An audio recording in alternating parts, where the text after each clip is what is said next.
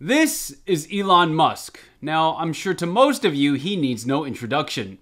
He has a divisive reputation. But for those of you who don't know, he's best known for being CEO of the Tesla car company. He's also current head of the aeronautics company SpaceX, and he also has a drilling company that for some reason sold flamethrowers. Most recently, Musk has been in the news a lot recently because he wanted to buy social media platform Twitter for $44 billion US. He then tried to back out of that deal before deciding to move ahead with it anyway. There's a lot we can say about Elon Musk, but you guys are here for the Taiwan angle.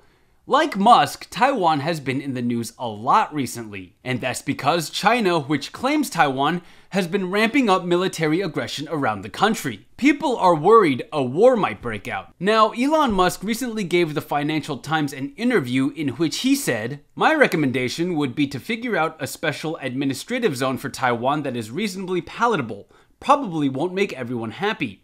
And it's possible, and I think probably in fact, that they could have an arrangement that's more lenient than Hong Kong." So basically, Musk is saying Taiwan should become another version of Hong Kong. Does Elon Musk know what happened to Hong Kong? First of all, I'm a little baffled at how the interview with Musk landed on the topic of Taiwan. I really wonder how the interviewer came to the conclusion that Musk is qualified to talk about Taiwan in a relevant capacity. He's neither Taiwanese, nor has he ever demonstrated an inclination to talk about Taiwan-related topics. He seems to casually stop by and offer poorly thought out advice to solve another global problem. Second of all, trying to have an arrangement that's more lenient than Hong Kong doesn't seem viable to me. In 1997, Hong Kong was handed over to China, ending its 156 years as a British colony. As part of the handover, China agreed to give Hong Kong a high degree of autonomy. China said it would run Hong Kong under the one country, two systems principle,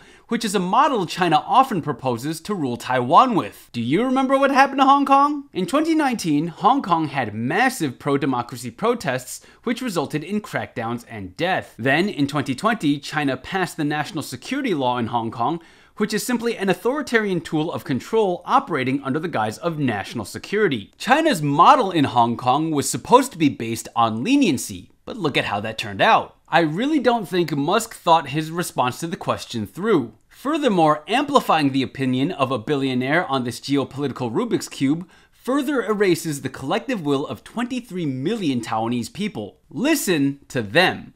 Like, Musk is good for the press, and I get that. But let's stop collectively paying attention to what that billionaire or this billionaire thinks about how the world should work, and instead listen to the people who have to live in that world.